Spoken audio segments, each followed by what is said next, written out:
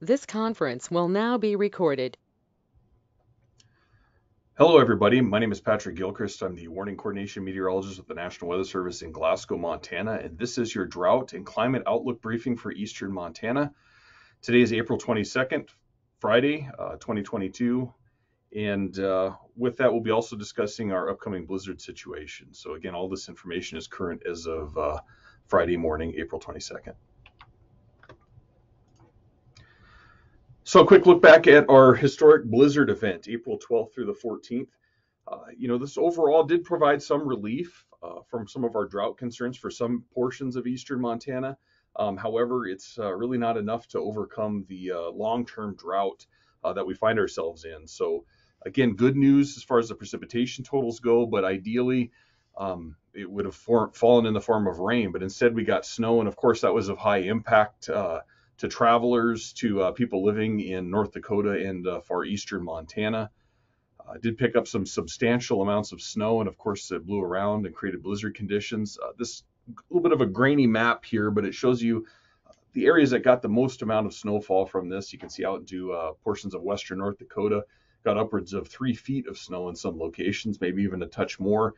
For eastern Montana, a lot of areas did see that 8 to 12, maybe even pushing 18 plus inches in some isolated locations. But again, the big story with this was the blowing and drifting, the potential impacts to agriculture. Calving season is underway, and it wasn't the perfect form, but it was some relief from our overall drought picture. Liquid precipitation amounts, this is just looking at April 13th, but you can see, again, so this is what was the liquid content in the snow that fell, and you can see that a lot of areas did see between half and an inch of liquid precipitation in east central Montana. Areas surrounding it, a lot of areas saw a quarter inch plus, and you can see the closer you get to the Continental Divide and the closer you get towards western Montana, the lesser the precipitation totals. Again, central North Dakota being the big winner here, close to 2 inches of liquid in some areas. So again, a pretty substantial precipitation producer, and of course producing all that snowfall. Some snow totals from around eastern Montana. You can see, again, it varied greatly. Here in Glasgow, we just picked up a few inches of snow, but other areas, such as Webo County, saw upwards of a foot plus. You can see Glendive saw a foot. Crane, Montana, and Richland County saw 18 inches of snow. And of course, with those really strong 40-mile-an-hour winds, a lot of drifting occurred, which again provides a lot of challenges for actually being able to measure the snowfall. This is the best picture I've seen that kind of summed up this blizzard. This is actually in North Dakota again, but courtesy of the North Dakota Department of Transportation, this image on the left, you can see just how big this drift was on the interstate in North Dakota. And you can see that is, taller than that plow that is attempting to clear it. So again, a lot of impacts, a lot of huge drifts, a lot of huge snow totals. And of all things, the interstate actually, for a substantial period of time, was closed from Billings all the way to Jamestown. That's a big deal to be able to shut down interstate commerce like that. It takes a major event, and this one really will be talked about for years to come, and that's what makes it a historic blizzard. So a quick look back at our March conditions, temperatures. You can see statewide average, we did finish a little bit above average, 101st warmest out of the period of record. And you can see that was really consistent across the entire state, east to west, almost every county, with very few exceptions finishing above average. So we were on the warm side for the month of March. Precipitation-wise, you can see most of eastern Montana, again, finishing dry, anywhere from below average to much below average precipitation totals east of the Continental Divide. The one exception to this is far northwest Montana, which has followed the recent trends of seeing, above average precipitation totals. So again, very isolated in nature up there in northwest Montana, but they have been doing better as of very recently. They've been doing very good as far as precipitation totals go, while the rest of the state remains very much dry. So looking at our current month, April, this is through the 20th. You can see that temperature-wise, we have been very much on the cool side. This is running, 6 to 10 degrees below normal, very common for the entire state of Montana, as we have been so cool.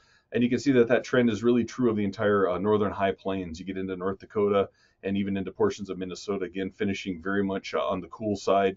The only areas that are really warm, the far northeast portion of of the country, New England area, and then of course the south, Arizona, Southern California, New Mexico into Texas. And of course, we're starting to see fires popping up as a result of some of these warmer temperatures.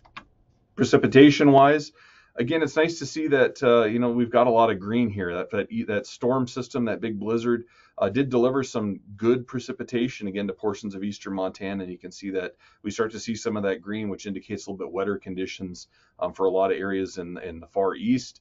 Again, you can see elsewhere it's a little bit of a mixed bag, plus or minus a side of zero.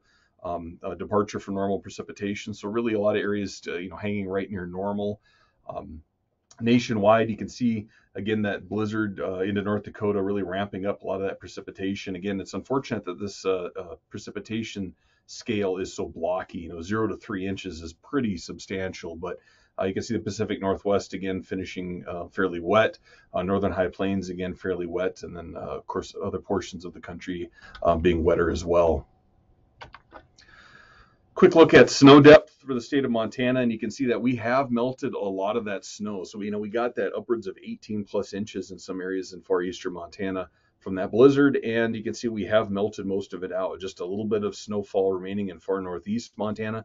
Sheridan County looks like they've still got a little bit on the ground, but you can see a lot of that snowfall from Minot towards Williston and north continuing to hang out, looking at upwards of 8 to 12 inches still on the ground, still trying to melt that away. But of course, it's going to hang around because we do have that next storm system pushing in, so that'll be adding to those overall snow depths. Snow water equivalents by basin. You can see that this recent storm has helped prop up a lot of the snowpack in the mountains, which is good. This is our really good time of the year to be continuing to add to that snowpack, although we have gone beyond peak snowpack historically for this time frame. But you can see the St. Marion milk in decent shape there at 118% of normal. Sun Teton and Marias, again, likewise, still not doing too bad. But as you get further south, Smith, Judas, and Musselshell in the central part of the state, and then down into southwest Montana, the headwaters of the Missouri, headwaters of the Yellowstone, not doing as well. Just looking at anywhere from 76 to 86% of normal. Ideally, we'd like to see 100% of normal. That's really what we would historically want to ask for.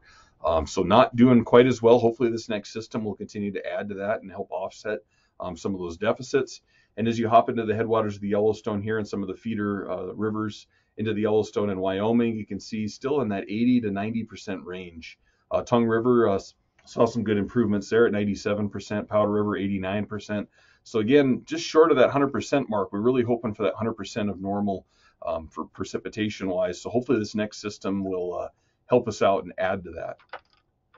Again, charts showing the upper Yellowstone and St. Mary's. You can both see that uptick here as of late, and that's that last storm system. So again, we were not doing very well in the upper Yellowstone at all, getting closer to the minimum amount of snowpack. But this has really helped prop us up here. This last storm system, still looking at 84%. Of course, the St. Mary's is doing a little bit better, 115% of normal, and you can see that uptick really took us out of that green area closer to the median and pushing us into a little bit above average. So again, some good news there for the St. Mary's and Milk Rivers. Quick look at Glasgow and Billings proper.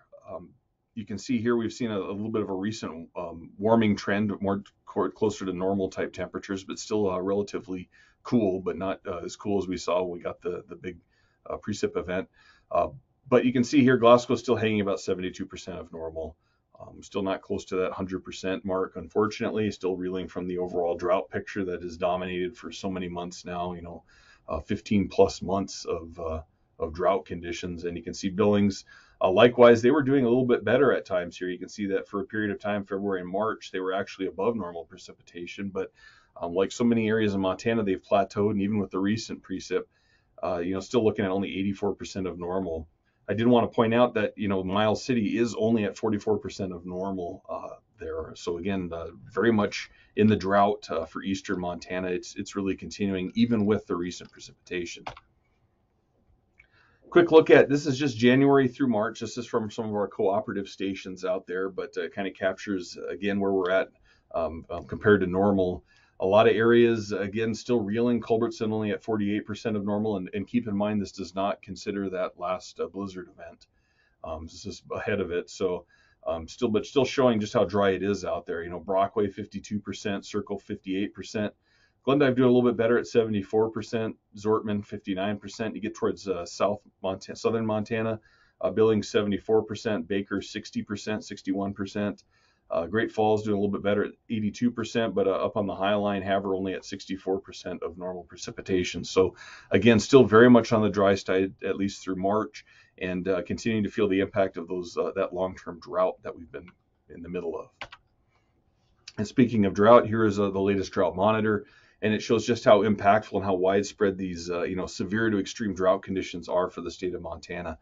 And you can see that the really east of the Continental Divide and including the Beaverhead area, really just reeling in those D2 to D3 extreme drought. And again, this is rather alarming given the fact that we're in the spring months. This is the time we should be getting a lot of precipitation. That we're still continuing to see these impactful drought conditions is a little bit concerning, to say the least.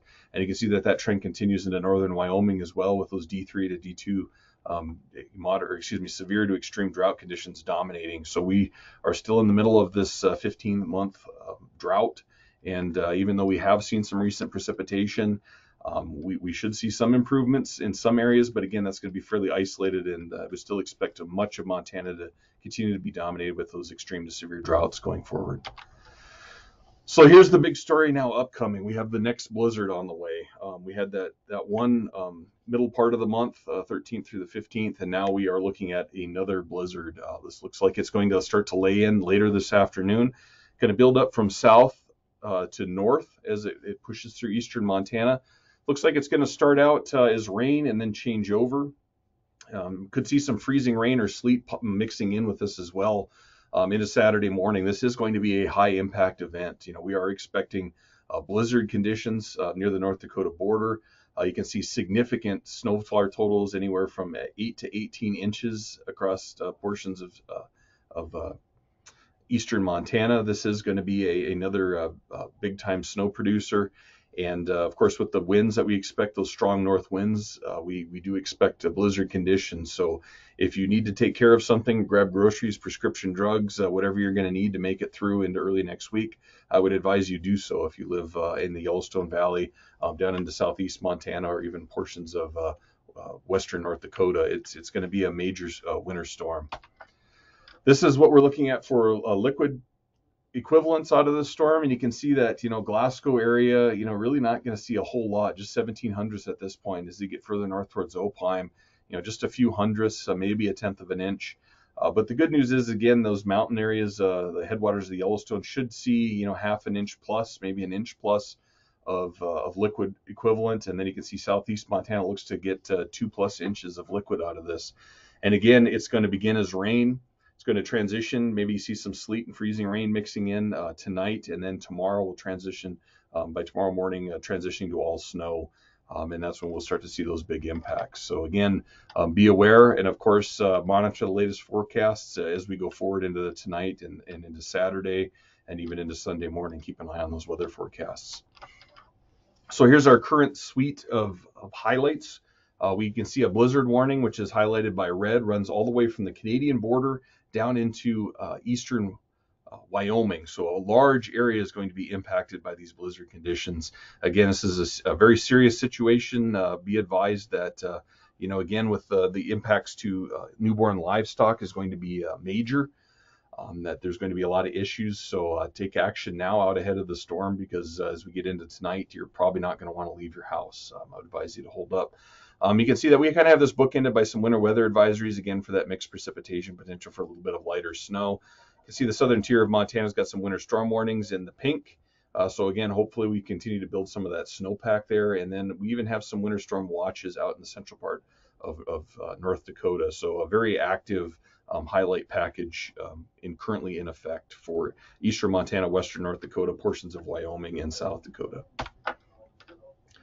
So again, short-term forecast, again, that major late season blizzard tonight into Sunday morning. We do have a possibility of another storm system starting next Friday, so 7 days out.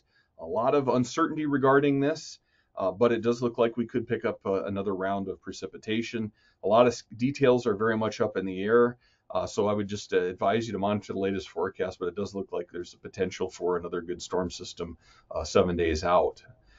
You can see that this is the 7 days worth of precipitation totals, and again, you can see just that mark from southeast Montana, northeast Wyoming, all the way up into western North Dakota, northern North Dakota, and into Manitoba, and even into Ontario. So again, a pretty major storm system here for the northern high plains. Now for the outlooks, 8 to 14 days. So we're looking at 2 weeks out. Looks like we favor below normal temperatures, so it looks to be on the cool side. And this is the good news, that there's a pretty good bullseye there for above normal precipitation for eastern Montana. So again, fingers crossed that we continue this wet pattern. We can continue to get precipitation, and let's hope that it changes from snow and more favors rain, which is much more easy to manage with calving operations underway. This is the drought outlook, taking us out through the end of July, and you can see that there's some response here in far eastern Montana and western North Dakota to maybe show a little bit of improvement, and maybe even some removal in western North Dakota of drought concerns. So a little bit of optimism here, but of course you can see that the biggest chunk of eastern Montana favors for those drought conditions to persist, unfortunately. Our May outlook, again, some positivity to be had here, again favoring below normal temperatures for much of eastern Montana and into North Dakota. But I like this bullseye here continuing for eastern Montana for above normal chances for precipitation. Again, that's good news for the month of May. May tends to be one of our wetter months, with our wettest month being June. So again, this is really a good news, a little bit of optimism to be had. This is our critical time to get precipitation in, to help those crops grow, to help those grasses grow.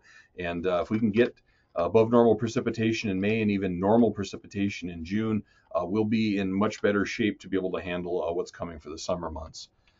So beyond May, we have to look at 3-month increments. So we're looking at May, June, and July here.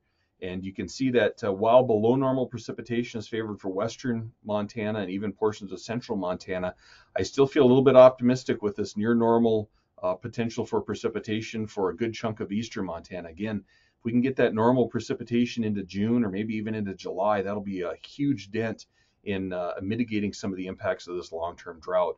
But of course, this is, we've got this big bullseye here across Colorado that noses into the northern Rockies and into the northern high plains here, favoring better chances for above normal temperatures. So looks like we'll be transitioning towards warmer and eventually, making our way towards drier conditions, unfortunately. But again, let's stay optimistic that we get those June rains. That's really going to make or break us. Looking at July, August, and September 3-month period, I see big bullseye for above normal temperatures for Montana, big bullseye for below normal precipitation for northern high plains into Montana, into the northern Rockies. So it does look hot and dry for the summer months. And again, another quick plug for the cold advisory for newborn livestock. Just want to put this out there that this is available, especially when we're into we're well into calving season now for a lot of ranching operations. And you can see here that these are the links for it. Best way to find this is maybe Google Cannels, C-A-N-L, cold advisory for newborn livestock, Billings, Cannel, Glasgow, and help you find these links here. But it is a really good indice that shows what that threat really is for newborn livestock. Their vulnerabilities out there in the open. Factors in things like wind chill, rain and wet snow, humidity, any combinations of those things such as wind chills. And it also factors in whether it's going to be cloudy versus sunny, and really helps figure out what that mortality risk is for a newborn calf or sheep. And you can see here that this is the cannel for tonight into tomorrow morning for both Billings and Glasgow, and you can see we are in that extreme category with that system building in, with that cold rain turning over to snow, maybe some freezing rain mixing in as well. So again, be weather aware here as we get into this blizzard. It's going to be very impactful. Monitor social media, monitor a Weather Service webpage, monitor your favorite media source, television or radio. Make sure it's reliable, because it's going to be a very dynamic situation again, a very dangerous situation out there in far eastern Montana, western North Dakota with those blizzard conditions. So just be weather aware here and stay safe. Our next briefing will be around May 19th, 2022. Thank you for attending.